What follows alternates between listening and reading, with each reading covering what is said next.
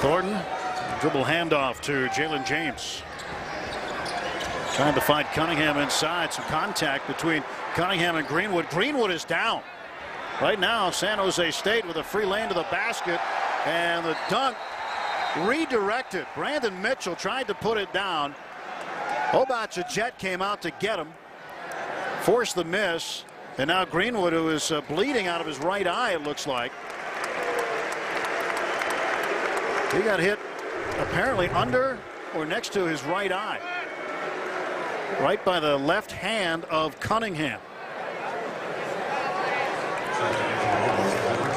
Ouch.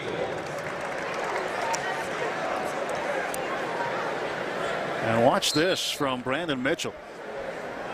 He got up there, Joe, but so did the Jet. He did. A Jet at 7'1", like I said, with those real long arms. You know, that's not quite fair. They take out one 7-footer and then put in a 7'1" guy. Nothing comes easy in the paint here against the Lobos. I think the officials now seeing if that was a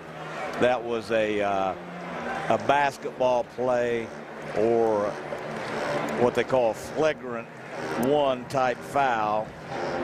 And I don't think there was anything even close to being intentional about that. Do you, Tim? No, not at all. It seemed totally accidental.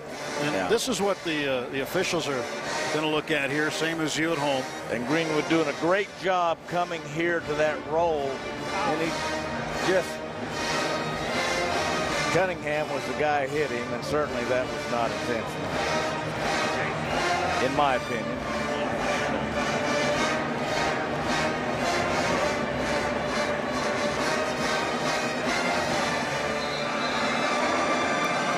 So we'll get back to action here. Hugh Greenwood will get a bit of a rest.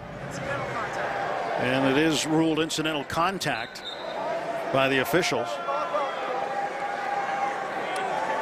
Well, that's going to hurt. He's having trouble keeping that right eye open.